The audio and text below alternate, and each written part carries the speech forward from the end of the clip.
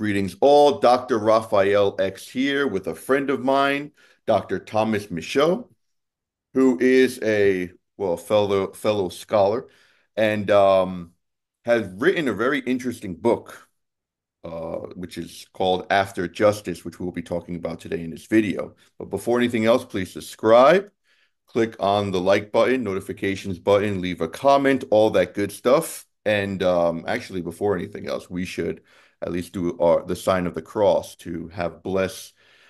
May God bless our the show together, and also to be reminded of our baptism. So we just do a sign of the cross here in the name of the Father and of the Son and of the Holy Spirit.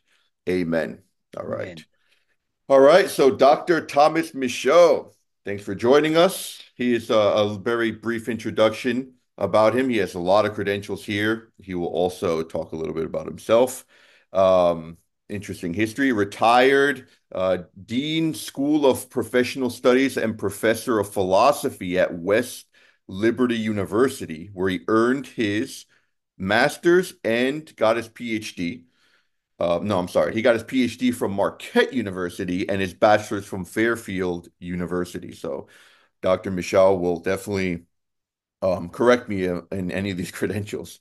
He has taught at Wheeling Jesuit University, Marquette University, Mount St. Mary's University, Siena University, Rockhurst University, and well, there's a bunch of institutions there. His international experience includes a Smith Fellowship for the Husserl Archives at the University of Louvain, Belgium, a senior Fulbright lectureship at the Federal University of Rio de Janeiro, Brazil, and an inaugural lecture at the Reverend Jacet Wodoniecki Memorial English Language Lectures in Philosophy. So many words here. That's at the university, the great university, Catholic University of John Paul II in Lublin, Poland, where I actually almost studied there, but beside the point.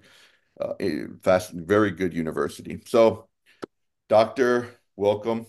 Thanks for coming on. And if you can just talk briefly about yourself, what interests you to do what you do, fellow philosopher, interested in theology, definitely in business ethics, kind of very integral person here. But yes, if you could take it away here, Dr. Michaud.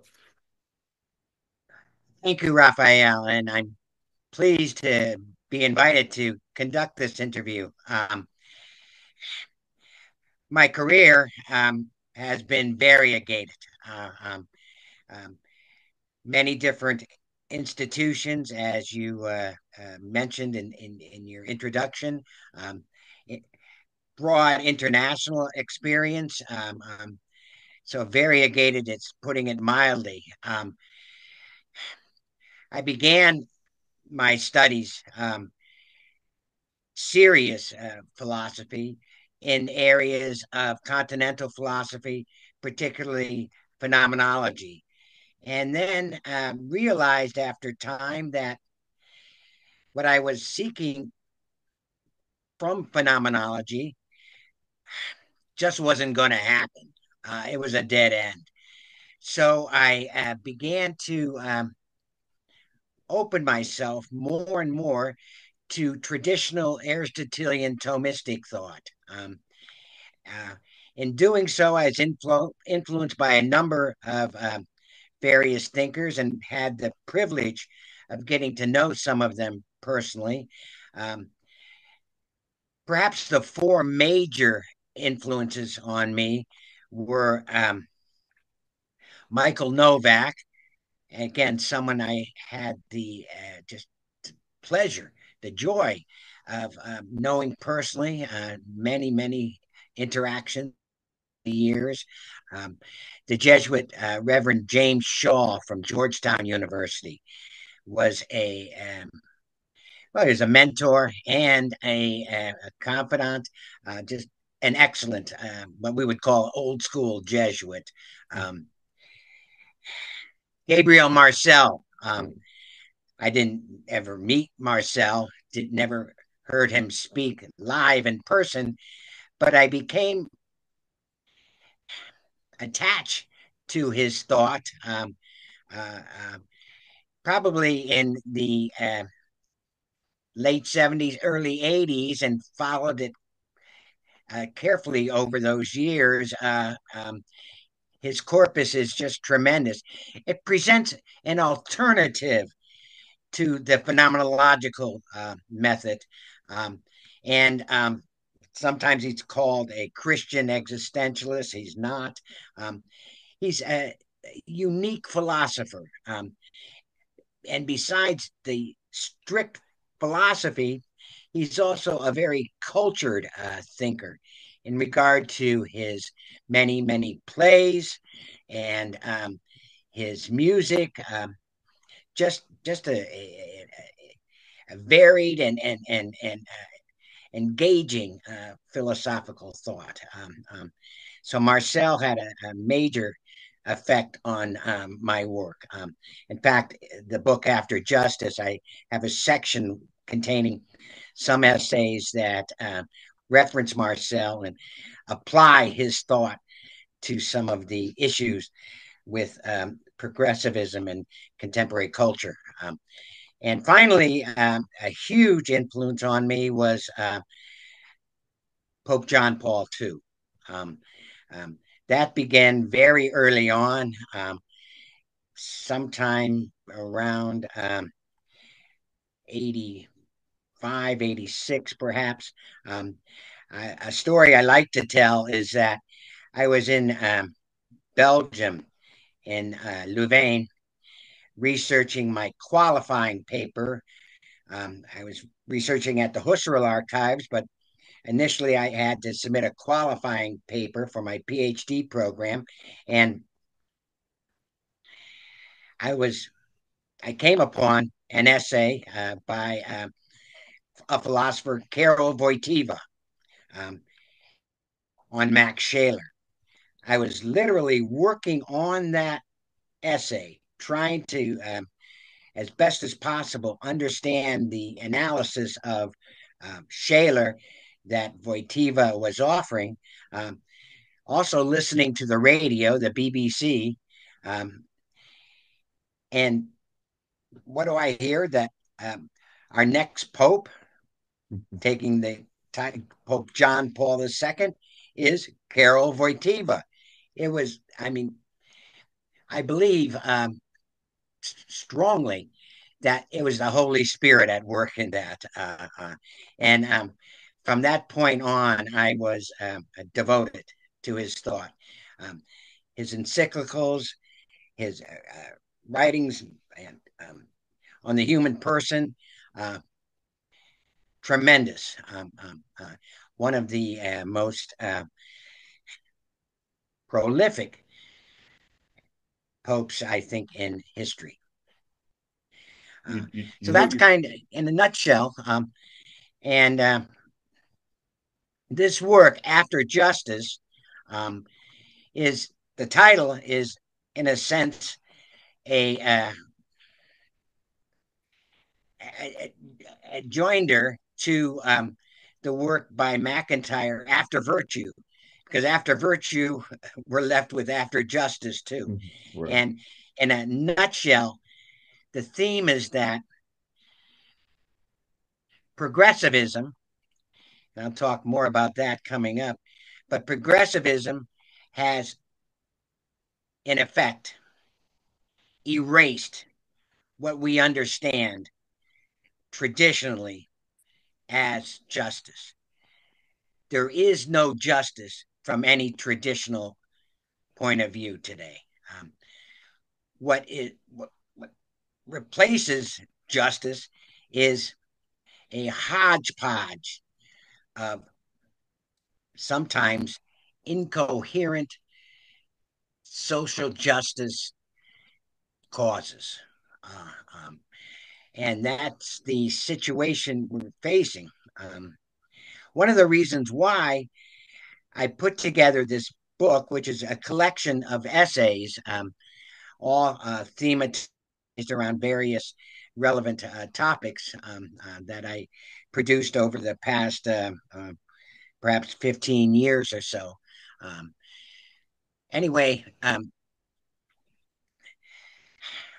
I discovered in connection with the Synod movement, which began in the late 20 teens, Mhm. in parishes, uh, attending Synod discussions. And I don't know, Raphael, if you're familiar with the Synod and so on, the Yes. Global Synod. Oh, yes. Attending Synod discussions with fellow parishioners, I became really concerned about what they knew and didn't know about our own Catholic heritage. And I discovered, moreover, and I was in many discussions throughout the diocese, the Wheeling Charleston Diocese of West Virginia. What I discovered, moreover, was that they didn't have background in our faith to enable them to argue, and I mean argue in the best sense of the word, rationally formulate positions um, consistent with our heritage, but also positions which are effective answers and guidelines to dealing with so many of the issues that swirl around us in culture today. It's a progressive culture in which we live, and our rich, profound tradition can give us a platform, a basis, a foundation to address so many and effectively resist so many of these cultural issues that inundate us. No, yeah. So it was kind of an answer to my fellow parishioners that I put together this collection of essays dealing with Catholic challenges, uh, the way a Catholic can challenge progressive culture. Right. That's really fascinating you mentioned that because what you speaking right now, I'm reminded by Michael Davies' book, a three-volume series of on pretty much Vatican II liturgical reform, and then he talks about how really the goal was ecumenism, like that's the final goal for basically everything. That was kind of in the mentality, what he called ecumenia, which is so that really that's not surprising with this whole synodal movement where you have this crazy pluralism where it's even invited to have people of different faiths. It's absurd. Obviously, in the parish setting, this wasn't explicitly mentioned for the synodal thing, but it's kind of within that spirit to have different faiths contribute, given their input for the sake of change. And this is what's underlying here, the progressivism, it seems, and maybe we can get into that. This one of the characteristics you mentioned is that it's constant, and that's where the ism comes in, I guess. It is not like you can be progressive in a sound way. Obviously, I mean, there's change, to be wise, you need to know what to change and what not to change, right? That's what wisdom is kind of all about in a sense. But progressivism is nonstop change. Like just change exists. There's nothing immutable about anything, and especially justice. And that becomes a problem because then if social justice is just even causes the very notion of justice to be immutable, then really justice, it devolves into really anti-justice, and then you don't even distinguish because there are no definitions. So it's a metaphysical attack. So I don't know if you could talk more to how what is kind of progressivism, how it's distinguished from. You don't use the word. I don't think I'm not sure if you use the word traditionalism. I don't remember reading that from the work. I think you just you might use that word traditionalism, but because you can understand a lot from traditionalism. That's actually a heresy that's Yeah. condemned too by the church. But there is a sound traditionalism, of course. But if you could distinguish the two, in reference to, or it doesn't have to be in reference to justice, maybe just kind of giving that framework to work with. What do Yes, we mean by sure. progressivism? Yeah. Yeah. Progressivism really started early modern period, late kind of Enlightenment, um, in the 18th century, 19th century, 20th century, and what we have today. Um, some of the originators, there are many, but some of the originators of progressivism, not in so many words, though. People like Marquis de Condorcet, Progress of the Human Mind, that sort of thing. Uh, Earlier, Rousseau is an originator of progressivism. Um, so, in the early 18th century, progressivism began to take gather some steam, um, and then with the emergence of Marxist thought, mid to late 1800s, that was integrated into progressivism. So much that in the 19th century, progressivism became kind of widespread in various different forms. So that at the turn of the century, in the early 20th century, picking up various strains from the 19th and 18th centuries, progressivism actually became a political party in the United States, Mhm. the Progressive Party. It didn't last that long, but it made its mark. And part of making its mark is that it transformed from a kind of mixed bag philosophy, kind of an oleo of various ideas, some Marxism here, some positivism there, that kind of thing, an oleo of ideas. It transformed with the emergence of a progressive political party to a thoroughgoing ideology. Mhm. And ideology is not philosophy. Philosophy seeks answers. Philosophy seeks the truth, wisdom, etc. Ideology, well, an ideologue has all the answers even before the questions arise.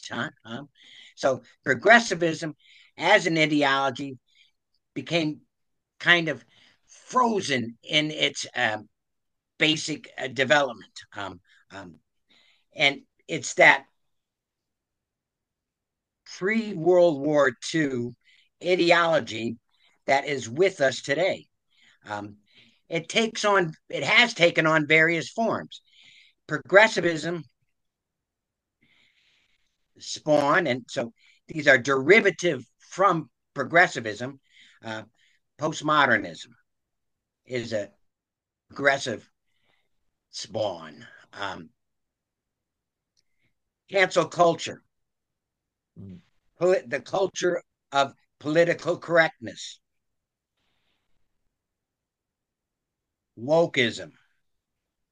These are all derivative forms of progressivism. Um, um, some lasted for you know maybe a decade or less, but they all, in one way or another, advance the ideological agenda of progressivism. So progressivism is the kind of umbrella for these derivative forms. And as an ideology, progressivism idolizes, I can't use any other word, um, um, social justice. Right. It is its supreme value, social justice.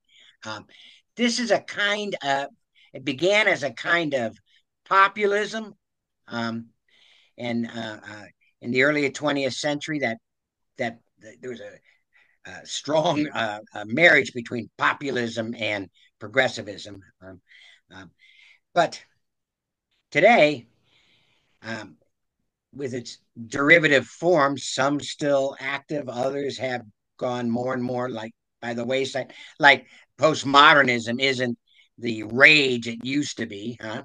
Um, Right. it really wasn't even postmodernism. It was a kind of anarchic anti-modernism, Right. basically. It wasn't after modern. It was just um, oppositional to modernism. We could talk more on that later.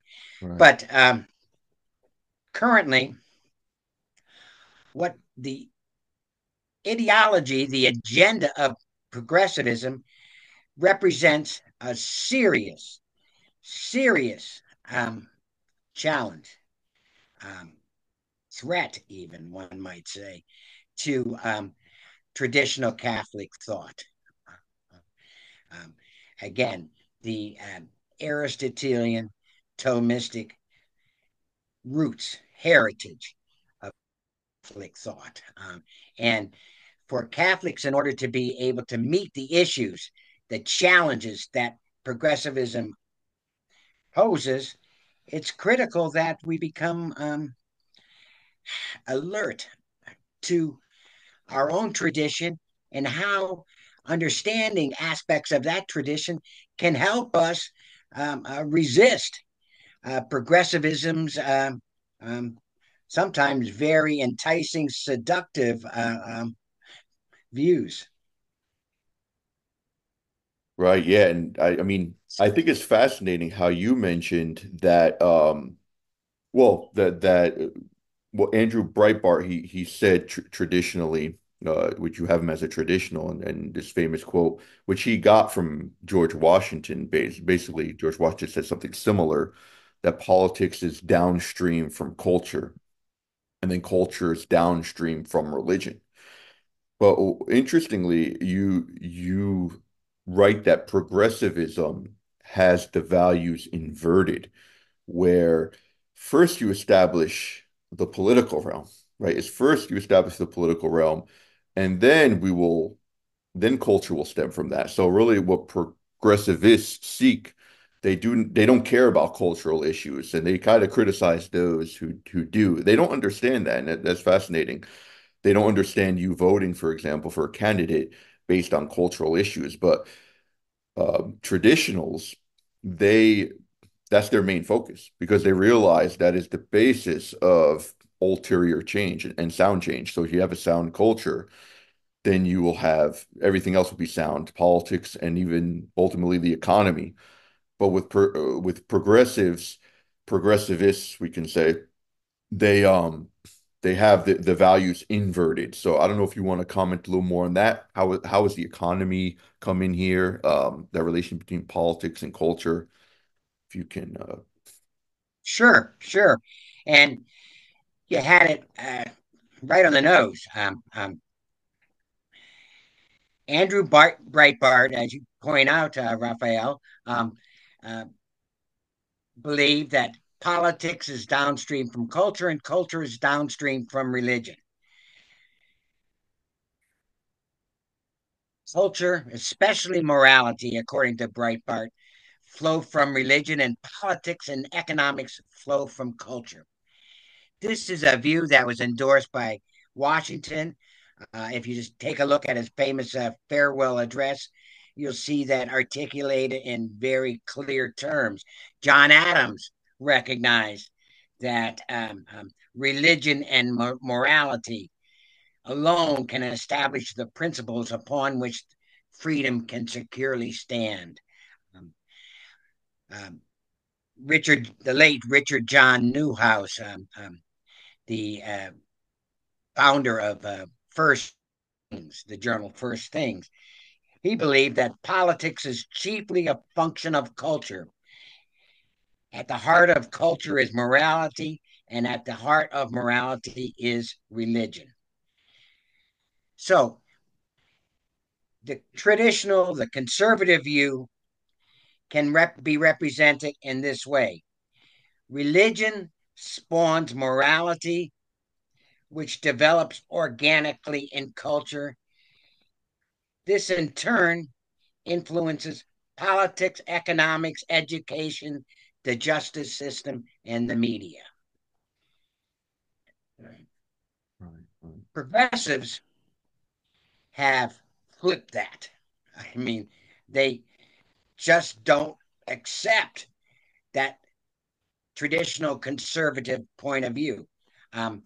Their view can be, I think, summarized by the late Daniel Patrick Moynihan, senator from New York. Um, he once said that the central conservative or traditional truth is that it is culture, not politics, that determines the success of a society. The central liberal truth is that politics can change a culture and save it from itself. right. In a nutshell, that's what we're experiencing. Um, Progressivism,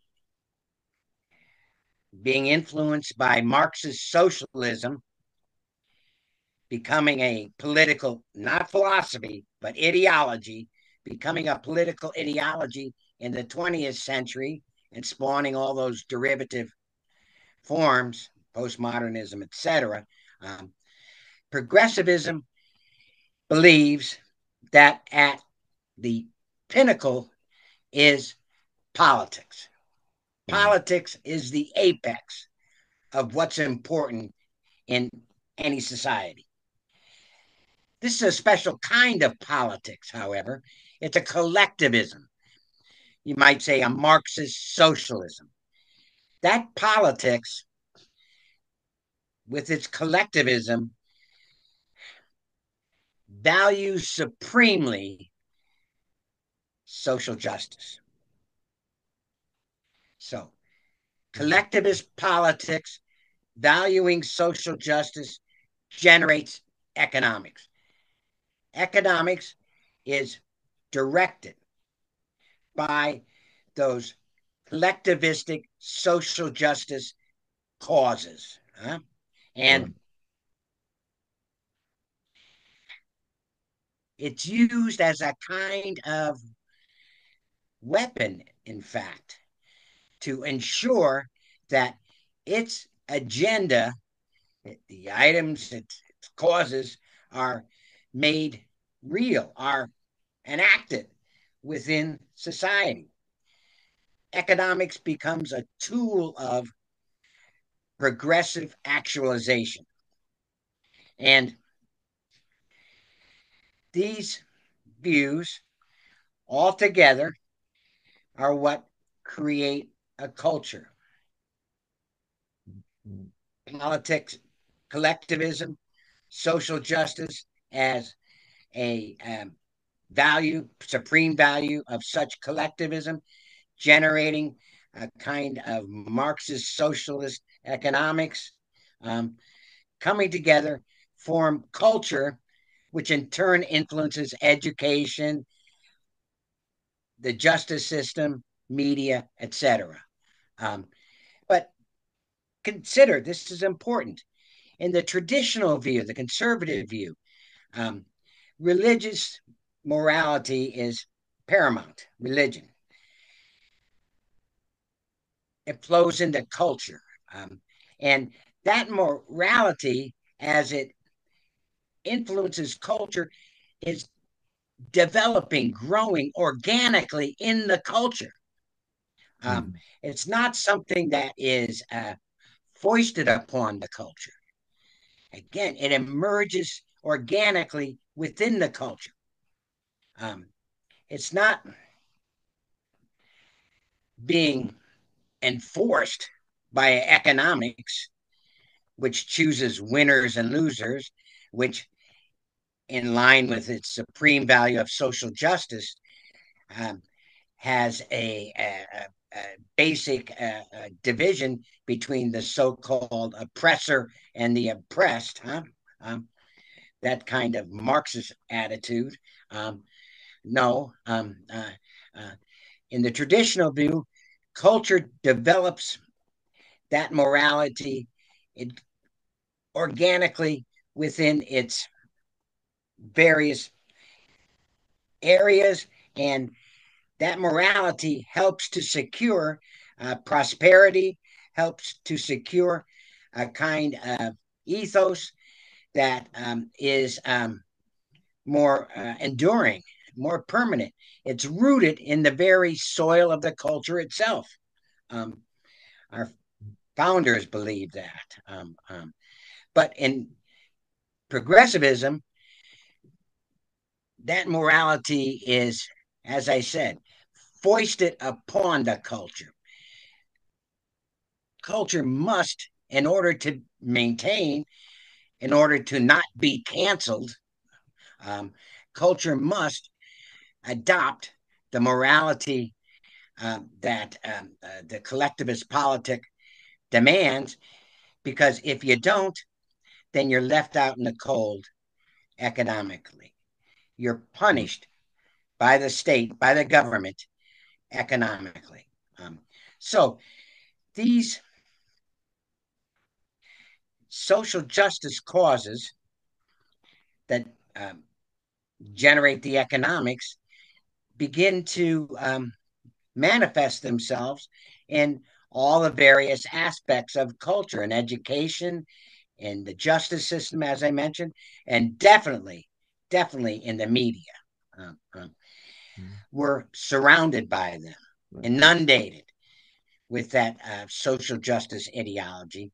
Um, and for the Catholic today, who has a sense of what our tradition means and what our faith, so to speak, stands for, um, the Catholic today is beleaguered amidst these social justice projects that progressivism employs. Yeah. That's when you were speaking, I was just thinking of some people like libertarians, for example, they would say they're culturally or morally progressive, but they're economically they would say economically they are conservative, right? They're free marketists. But what this article shows, what the whole book shows in different parts of the book, is that you really can't, the free market has to be based on a sound individualism, which is based on a sound culture and morality. So the focus of progressives on the economy, on politics and the economy, kind of devoid from morality or without having morality as a basis, is literally them shooting themselves, well, not literally, but is them shooting themselves in the foot, right? Because it's like, wait a minute, you're destroying yourselves, right? And that's why we say progressivism is, and you seem to allude to this, it's social suicide, right? It's killing yourself. It does seem like, though, on the surface, or maybe not, I don't know if that you can see morality as a hindrance to maybe social success somehow or economic success. But at the same time, you have to establish basic moral principles as an ethos, as you mentioned, for morality to thrive too. So it's really you cannot diverge from the moral question. And so progressivists denying morality seem to actually establish and be very dogmatic morally. And this is where social justice comes in. I think you mentioned it as a moral system, as a religion based on this moral system that preaches social justice. And again, it's just this confusion that they have because basically I mean, a successful, and this is what you say, successful society, successful politics, successful economics is really based on the Catholic view of Catholic morality, right? It's as the basis of such a system. So I mean, what do you make of today of society, of people like their main concern is, they would ask voters this, their main concern is the economy. as opposed to cultural issues. Like, what's going on here? Are more people becoming progressives, or is like progressivism kind of inundating the society without us realizing it? Or because you even see conservative traditional people, politically we can say, or maybe they're just in name only, but their main concern, at least according to polls, is the economy, right? Are economic questions as opposed to moral and cultural questions. So, what's going on here? I don't know. I'll chime in.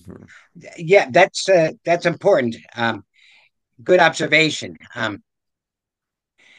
Many, I believe, who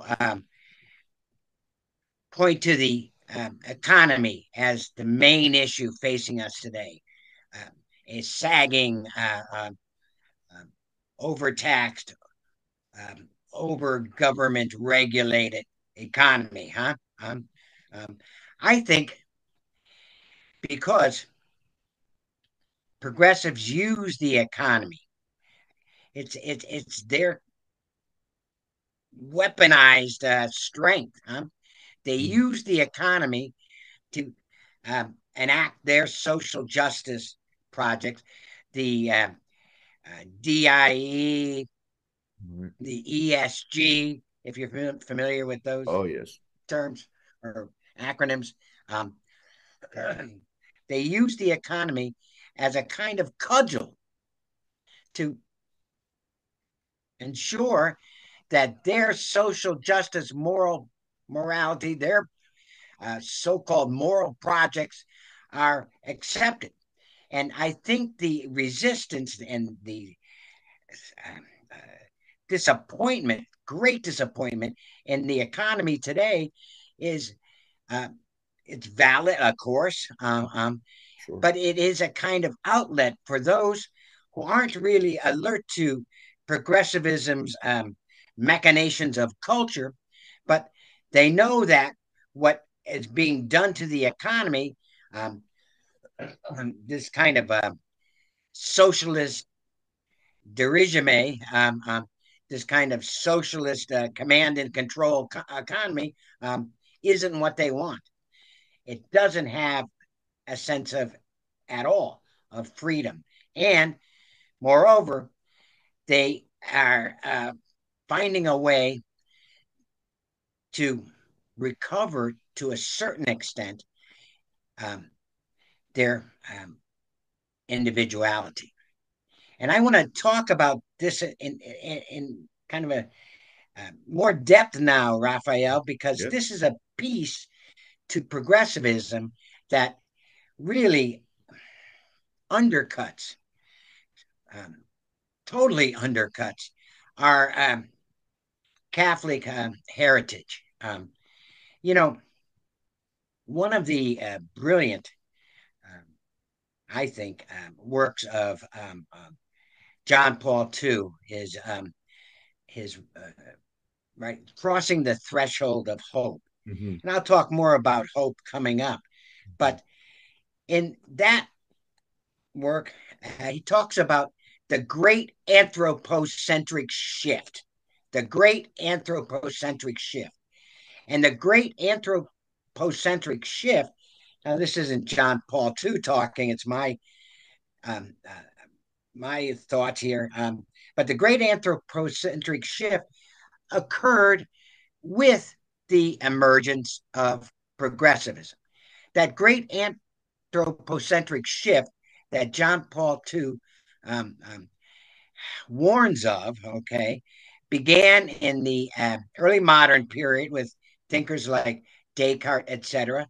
And it was a shift so that it privileged a subjectivist philosophy of consciousness over a realistic philosophy of existence. Philosophy of consciousness over philosophy of existence. This anthropocentric shift, okay, um, essentially um, separated the human being from reality. so much of the so-called science of progressivism um, as an ideology is a science ultimately of constructs, not models based on an understanding and discovery of reality, of nature, but constructs. Nature itself, for the progressive, is a construct. It's malleable, it's fluid, it changes according to the way in which we want to define it. It is changed according to the way in which it'll best serve a particular progressive moral cause, the overall agenda as well. Um, Nature is fluid. Um, um, and this redounds upon even what we know as human nature.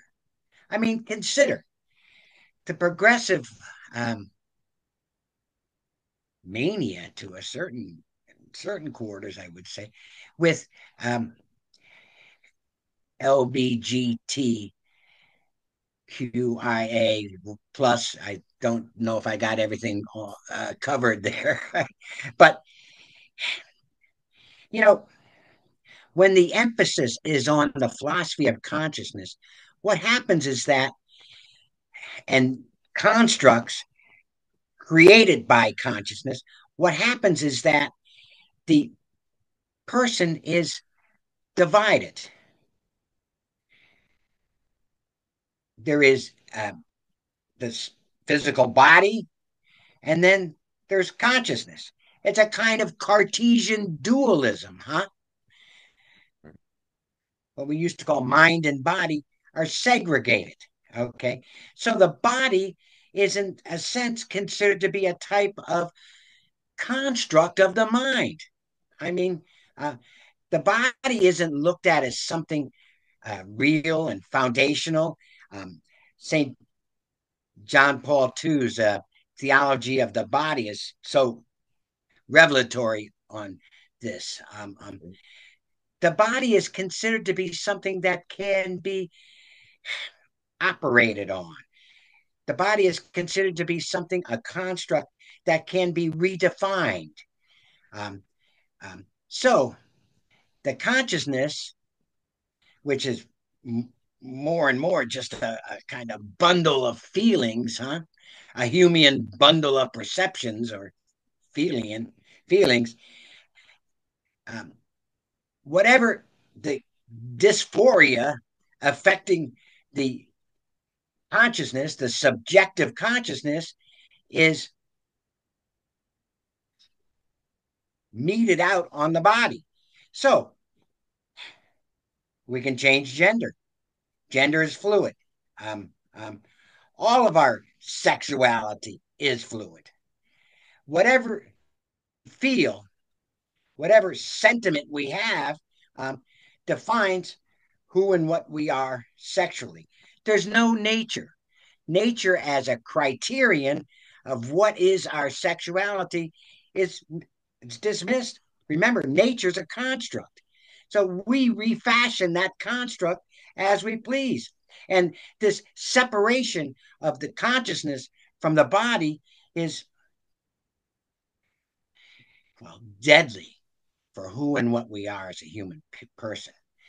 Now I'd like to go into one more piece with this because it's so critical, Yeah. so critical.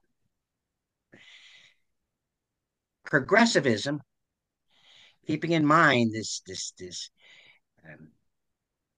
the opposition between philosophy of consciousness and philosophy of existence. Progressivism, with its emphasis on consciousness, okay, so that reality becomes an assemblage of the of constructs, okay, but progressivism has ultimately liquidated the human person. I call it the missing person in progressivism. What do I mean? In our tradition, the person, the hylomorphic unity of spirit, matter, body, and soul. Okay. And there is emphasis on individual reasoning, autonomy. That's what constituted us as persons. We grow and develop, we become better persons as we understand the importance of the virtues, etc. The person, however, as fundamentally an individual, as I said, is liquidated in progressivism. Why? Progressivism's inherent collectivism, rooted in social justice, wants to view people as moments, as perhaps little atoms in some kind of collective organism. So, consequently, the politics of identity emerge. Remember, back in the late 60s, there was an axiom among feminists: the political is the personal, and the personal is the political. Okay. The wicked irony of that was that the person, as we believe, an individual, um, is eliminated with such politics of identity. And we can only think of our identities in terms of groups, in groups. Um, we have, an ethnic identity. We have a racial identity. We have a gender identity. And all these identities are, again, a, a whole, a collective of which we are merely a moment apart. What happens to the human person as an individual in such grouping, huh? The individual person becomes merely an epiphenomenon, something not real, an epiphenomenon of whatever group identity creature you're talking about. Now, those groups can intersect. They talked about intersectionality between various groups and so on and so forth. And but what's lost is the human person, the individual. And consider there are eschatological repercussions of this because if we lose the individual, what happens to our immortal soul? What happens to the promise of salvation? Our faith is undercut at a most elemental level, a most basic level. The belief in the promise of Jesus that there will be another life, an afterlife. And we as an individual will survive our deaths, um, our mortal deaths. Uh, this is extremely serious. I guess it accounts for, when you consider the eschatological repercussions there, I think it accounts for the degree to which progressive cannot abide religious belief, Christianity, Judaism, cannot abide any kind of religious position set like that. Um, um, in fact, is this I think Oga's claim today about the emergence of the Christian nationalism Mm. that's being spread today. Uh, Clearly, it's a progressive attempt to defend their agenda. We don't want traditional morality. It will traditional morality that will maybe supplant our um, social justice, our incoherent social justice morality. Uh, and we don't want them to be thinking of a soul, some kind of spiritual substance that is indeed individualized ultimately. We can't abide that because we have to have a collective. That collective ensures our economics, and ultimately it um, um, uh, contributes to the culture we want to develop. Yeah, that That's a little long-winded, but I think it's such a um, critical point that the very question of personal immortality is undercut because of the progressives' um, liquidation of the individual human person. yeah, that now you definitely see who's behind progressivism for the condemnation of souls. It's obvious how Satan definitely he acts in a very nuanced in the socio-political realm, but yeah, that's the end goal, and that's it's a philosophy that closes off to individual salvation, as you say, that eschatological, yeah, really a dilemma. That's an understatement, dilemma, but obviously it is tremendous. It's to establish a lot of things you said there's a lot of ideas coming to my head, but really to establish human dignity, we have to say what human is, and what that human is has to be immutable. If his dignity and worth is going to be unchangeable, there has to be something unchangeable about man. So, really, I see progressivism, and you can comment on this, as essentially an attack on the immutable, which is directly or indirectly an attack on God, because God is the basis of all immutability and based on that, and reality in its most fundamental aspect is immutable, right? And that's how we have definitions of things we're able to know reality. So it's kind of like how even philosophy was born, that through Thales, he realized that everything changes. The most obvious reality is things change. Yes, everything changes, but deep down there has to be a subject of change that does not change. So it's such a metaphysical problem that a denial that has some tremendous ulterior consequences. So, like you mentioned, anthropocentrism, and I like how you say it separates man from reality, because it just it hyper focuses on man to the point that it doesn't conform to reality.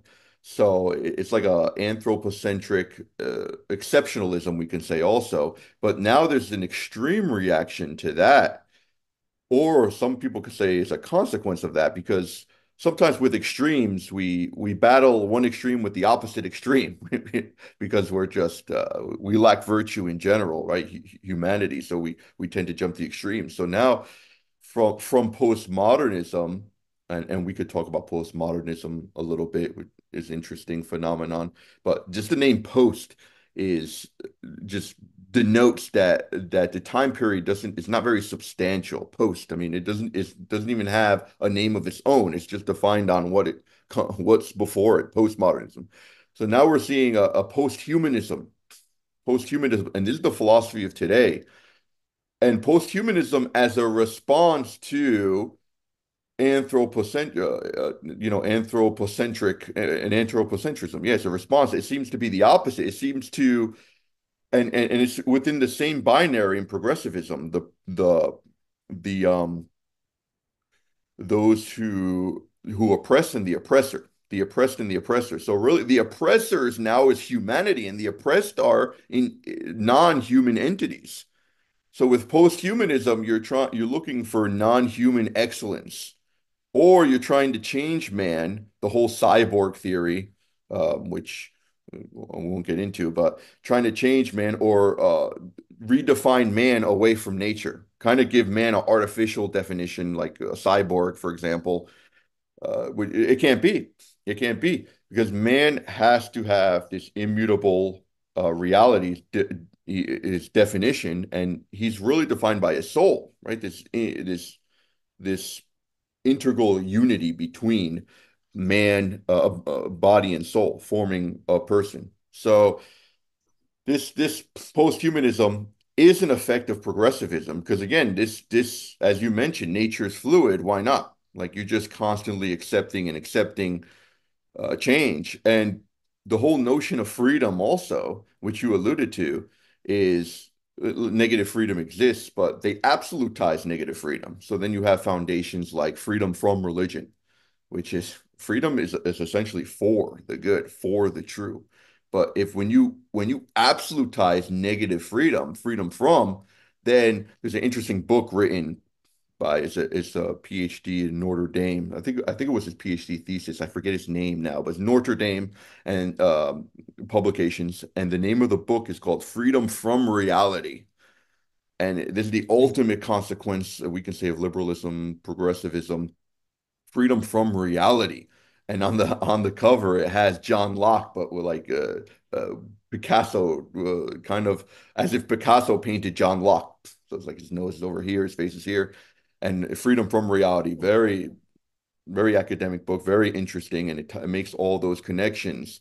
So, um, yeah, basically, it's this fluidity that is really at base at the metaphysical problem with progressivism. But if can you talk a little bit about postmodernism? Because I know it is like a you can say ideological soup where kind of it is all inclusive. It's really hard to kind of pin down. But what kind of, at least according to the work after justice, what aspects of postmodernism do you kind of focus on, and why do you focus on those for in your work? I want to just remark on, and that was a good riff.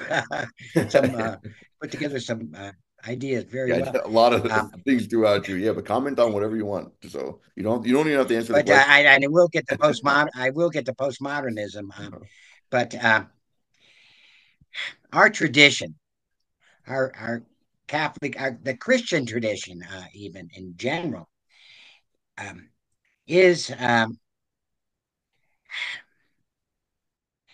is privileged by what Jacques Maritain and many others have called the perennial philosophy. The perennial philosophy, and you take that description, perennial philosophy. That is a philosophy which seeks the immutable, which seeks the first principles. First principles are unchangeable. Um, um, uh, uh, that perennial philosophy has sustained our faith and complements our faith. It's not known much to today, however, unfortunately, but that perennial philosophy has sustained our faith for more than a millennium, for hundreds and hundreds of years. And it is precisely what progressivism disparages, precisely what they disparage. You can't have um, a perennial philosophy. Why? A perennial philosophy implies that there are these eternal verities, huh? That there is transcendence beyond our subjective consciousness and our mishmash of identities that are allowed by progressivism. Uh, um, that there's something higher. In fact, even something higher than the state, the government. Um, it is an old saw of Marxism. You can't admit religion into your society, and you have to, as much as possible, suppress religion um, because there can be nothing higher, no greater authority than the state. That's why our founders in the Declaration of Independence and in our Constitution um, um, recognize that there is a creator, and this order and design comes from the creator. Um, there's got to be something higher than the state. That can't be admitted for the progressives. Now, postmodernism, which is, I claim, derivative from progressivism, um, is not really after modern, the modern era. It's really just anti modernism. I think so much of postmodernism is a kind of Nietzschean bellyache, huh? It's kind of the way in which Nietzsche in Beyond Good and Evil and other Zarathustra even he whined about the condition of society and these oppressive su- suppressing mores of society. Remember too that Nietzsche originally was a philologist. Uh, um, he, I mean, he studied words and origins of words and meanings and so on. When you look at people like Derrida and others of that ilk, you see that a similar kind of thing. Language is a construct. Okay. Yeah, in terms of spoken language, there's a kind of natural connection between the spoken word and uh, what our uh, voice boxes and so on are capable of emitting naturally. Okay. But all in all, language is a construct, and that construct can be manipulated. It's precise for the postmoderns. Um, they contend that language defines, it generates our subjective consciousness, the things, the ideas, and so on of our subjective consciousness emerge from the language we use. So if you can change the language, you can change subjective consciousness. If you can enforce a certain kind of language, you can ultimately the result is going to be the consciousness that you want, the ideas, the representations, the phantasms, et cetera. They'll be constructed constructs in your consciousness. So, I mean, that's the basis of propaganda and indoctrination. Postmodernism was all about that. And in doing so, I mean, they had to, of course, oppose modern rationalism. Rationalism claimed that to the power of reason alone, you can arrive at these truths, to an extent, even immutable truths. Um, Kant being an example, Immanuel Kant being an example of that kind of rationalism, many others, Kant as one of the early examples. But postmodernism couldn't abide rationalism. Human reason can't handle the truth. It can't handle the truth uh, because there is no truth except what consciousness constructs, fabricates. So for the postmodern, um, reality is constructed ultimately by a language influence consciousness. Um, so consciousness becomes then a outcome, and what we know as reality, even more so, an outcome of um, what is constructed within the postmoderns' manipulation of language. Postmodernism pretty much died in the early 2000s as a movement, but it gave rise to the politically correct, And as I mentioned earlier, so many of the other cancel culture and ultimately wokeism. All of those are derivative forms of progressivism. Progressivism manifested itself over the decades in those kinds of forms. Today, I think the most prominent form is the woke culture. And look at the woke culture. Now, we it's not so much a focus on language, such as Derrida and Saussure and other postmodernists did. No, no. The focus is on the digital bit, huh? The digital bit, TikTok, Instagram, and so on. Uh, that's the focus. It's almost with certain kinds of the propaganda and indoctrination occurs with social and through social media, and it's incredible how influential this is. Um, consider what do we have? These influencers are called thought leaders. Holy cow! Yeah. On social media, thought leaders. But that's what they're doing, and that's what postmodernism aimed to in terms of its analyses and control over language.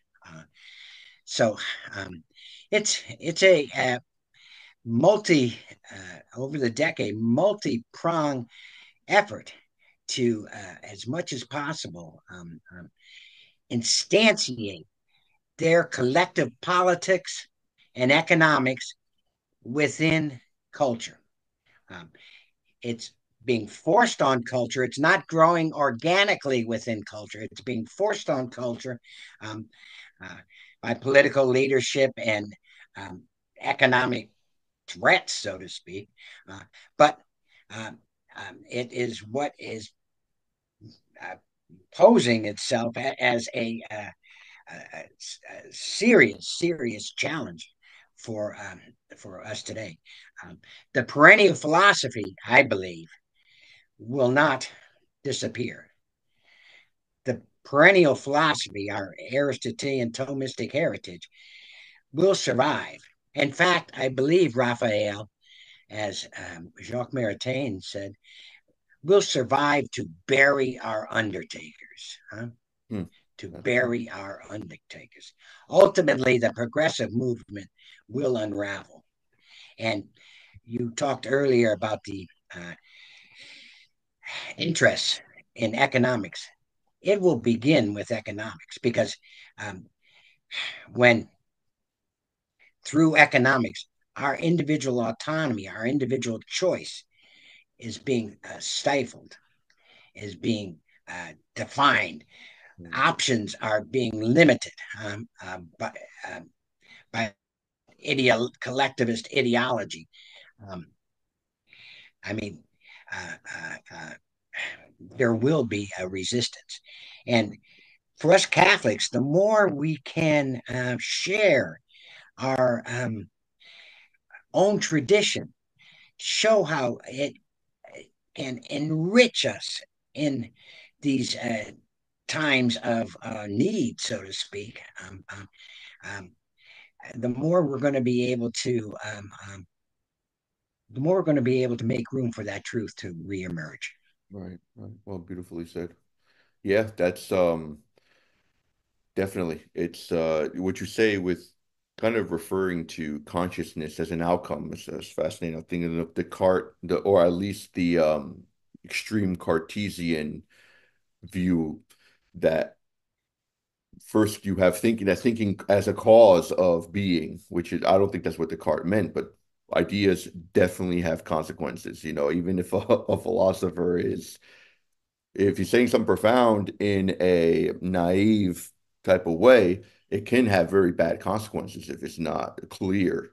So I think therefore I am, though necessarily that can be taken in an orthodox sound view as it's like, wait, well, why are you starting from thought? And it can be understood as thinking as causing of thought, which is I think is what we're getting into with postmodernism. And interesting you say, well, you said postmodernism is dead. I want to ask you, kind of, and then maybe we could kind of wrap this up because this is kind of looking towards today and what you think. Because I did hear like postmodernism, postmodernism, again, showing that time periods don't have a substance, are not substantial, and this is coming from This is seemingly what progressivism wants: drive everything to the ground, ultimately, in every way. And so that kind of is postmodernism morphing, or is there a reaction to that? Because I think even progressivism, in a sense, people are reacting to that, and you're seeing conservatism kind of flourish. I don't know if you're well aware of the elections in Europe, even though these might be just conservatives in name only, what they call the ultra, like the media, the ultra right. If you have the media as an enemy, I think you're doing well, in my view, because I think the media, definitely they're ideologues in the progressivist camp, but they're calling them the ultra right. The ultra right has they have won certain seats here in Europe, though they may be right in name only. But so are we seeing a type of pushback and a conservative? Because I teach younger people, and I am starting to see a kind of that people are tired of progressivism. People are tired of woke ideology or of transgenderism, which is another, we can say, another effect of progressivism. Are we seeing a shift here, or and then we'll kind of wrap it up here. But yeah, go ahead if you can. What do you think? And I think I agree. I think there is, and I want to go back to what you said, what you observed earlier, um, and I've seen this too with my students throughout the 20 teens and early 2020s. Um, um, it's economics. I mean, per, you said earlier that progressivism is ultimately going to kill itself, so to speak, huh? Uh, uh, it has throughout the decades. Um, uh, Socialist economies collapse. They can't sustain themselves. There are many reasons for that. I'm not going to go into that. That's a fact of history.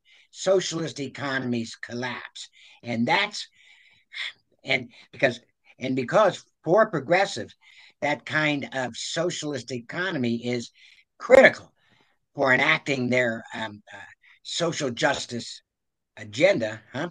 Um, um, that's where the changes are going to happen first. And we're seeing that with young people. We're seeing that with all of those of us who just can't handle going to the grocery store and paying $130 for what used to cost $98. Huh? It's that kind of, and that's going to occur. I mean, it occurred in Europe in the 19th, 20th centuries, where economic failure is the origin, huh? Can very well be. And I think we're experiencing that, the origin. But the problem here today with young people, too, is that, yeah, they can see the economic failure of progressive socialism. That kind of collectivism doesn't work. And they want to resist it and they denounce it. But what's the alternative? They can't articulate, unfortunately, because they never were taught it, a coherent statement, a coherent philosophy of free market economy. They just don't know it. They really don't know what it means because they've never seen it. That's, I think, the long and short of it. They've never experienced it. They've never been taught it. All they've been taught is, oh, um, you've got the bourgeois and the proletariat and all that. I mean, those Marxist tropes. That's all they know. And given that, they see the deterioration of the economy, the financial hardships place, and then, for example, um, a clever progressivist like the Biden administration, clever progressivists, will um, well, we'll cover your student loans. For the we'll cover your student loan. Oh, great. Okay, Santa Claus government now is getting me out of debt. That kind of thing. It's Right. um, they don't know what free market economy really is because they've never studied its principles, and they certainly haven't studied for uh, people of religious background. They certainly haven't studied how free market economy is vital to our own Catholic heritage. I mean, for me, one of the greatest works of the 20th century was Centesimus Annus. I mean, that encyclical is just tremendous, Mhm. absolutely tremendous. It's and I've seen versions of it put into teaching format. I've taught sections of it many times over the years. We've got to establish that alternative. Um, Mhm. it becomes vital, necessary if the economy of socialist collectivist economy is rejected. And uh, we've got to. Um, there's no question because um, these young people, the Gen Zs and the millennials, have to have an alternative. That's right. Um, and our Catholic tradition has had one for hundreds of years. We might as well revive it. It's necessary. Yeah. But there's something else. We're kind of finishing up here. I know there's something I do want to talk about before Yeah. we um, kind of close this interview, and that is a critical notion, hope. Because and may I Yes. talk Sure. about that a little bit Oh, because yes. I Yes. think it's Great important to way to end end. with that. Oh, yeah. It's vital because yeah, these challenges from progressivists and the derivative forms we've talked about in terms of the postmoderns and the cancel culture, etc. Um, what really has to be understood is that there is obviously room for hope. Always choose hope. And what do I mean by hope? Well, first of all, our Catholic heritage, philosophically, is a realist tradition. By that, I mean metaphysical, epistemological, and moral realism are the traits, the foundational traits of our heritage. Metaphysical realism, the God created universe has an order and design. It's not chaos. Okay. Um, it has an order and design, epistemological realism, which can be known by not exhaustively, but it can be known by human reason. We can have knowledge of objective reality, the order of objective reality. Of course, not exhaustively, but we can. Moreover, there is a real difference between right and wrong, moral realism. So, metaphysical, epistemological, and moral realism. John Paul II teaches us that only realists can truly hope. Mm. If no realism, no genuine hope. Hope is a supernatural virtue, faith, hope, and charity, as we know. Why? Let me talk about hope now more specifically. Hope is not optimism, and it's certainly not pessimism. Let me explain. Both optimism and pessimism are, in a sense, egocentric or anthropocentric, if you will. The pessimist whines, wah, wah, wah. Things didn't turn out. I didn't get what I wanted. Um, um, I didn't see the outcomes of what I desired. The pessimist is mainly concerned with me, myself, and I. The optimist says, "Oh no, I will change things. I will make reality conform to what I want. Things will be what I desire." Again, that too is anthropocentric. Now, I'm not saying there's anything wrong with optimism, but what I am saying is that it's not hope. Pessimism, and certainly not pessimism, that's obvious, but optimism isn't hope. Okay, there's nothing necessarily wrong with it, but it's not hope. What is hope? Hope is the humble deference to an order which exists and it is greater than I am. Hope is not egocentric or anthropocentric. Hope defers to this order. And such deference, we transcend ourselves. You see, for the optimist, optimism is self-referential. It's what, you know, my will be done. My will be done.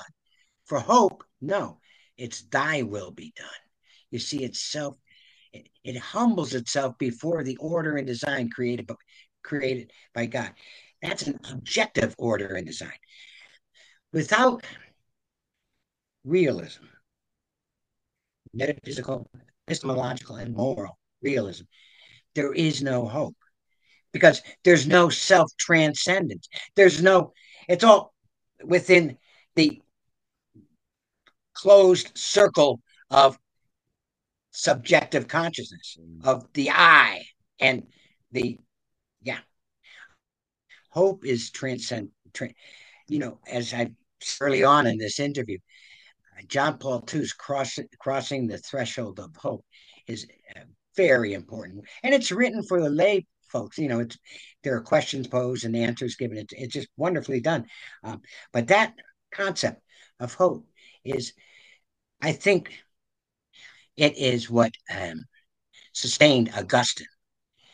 One of the, I think, virtues of Augustinian writing. Yeah, he was in a time of challenge like this.